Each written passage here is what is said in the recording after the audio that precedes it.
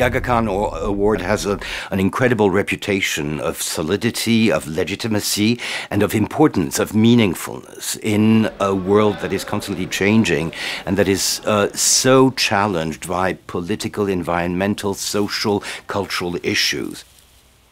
It's the only award that is rooted in social values, and not only in an architectural image or structure or particular architectural artifact.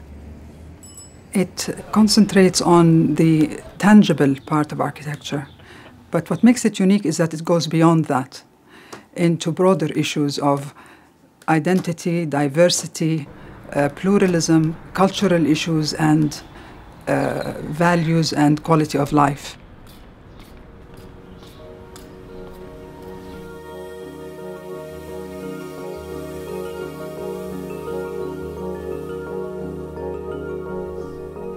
We interview the architects, we interview all the stakeholders, the users, the managers, the surrounding neighbors, and we try to find out as much possible about the quality of the building. But when we speak about the quality of the building, it's not only the physical side, it's also the social impact of the building on its immediate neighbor, but also in the city or in the country.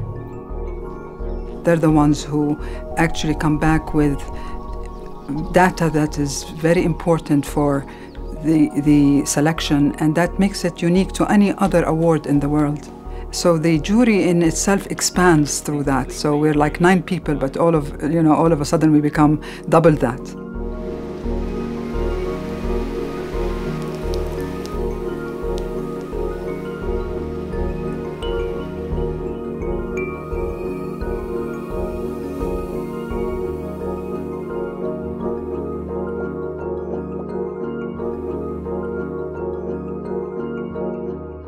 I think the final selection again captures with a great imagination what's going on in the world of built environment, which the award tends to do consistently.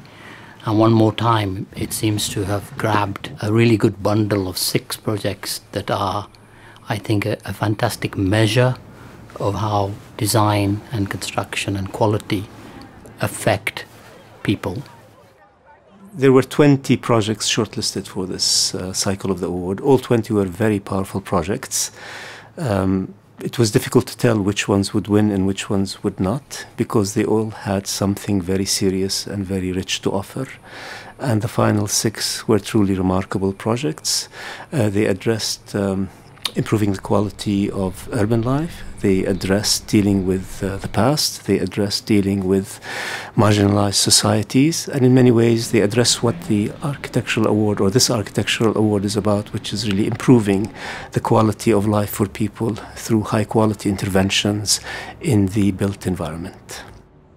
We wanted to think architecture as an intervention in an increasingly complex and challenging world. And the projects, I think, that were selected all embody that. They think of people's place in the world. They think of the commons, the shared spaces, and how they can be multiplied over time. They also project a couple of themes that are of extreme importance in today's world, in today's environmental crisis, in today's inequality crisis, in today's crisis of displacement, and in the issue of culture and how culture has to play a role in society.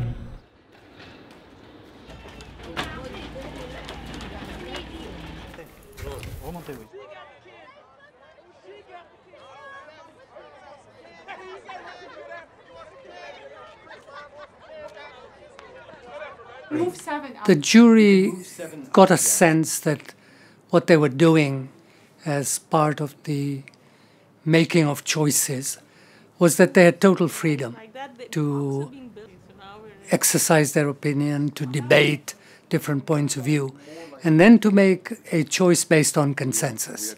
And I think this time the process worked really well, and I think everybody was very happy with it.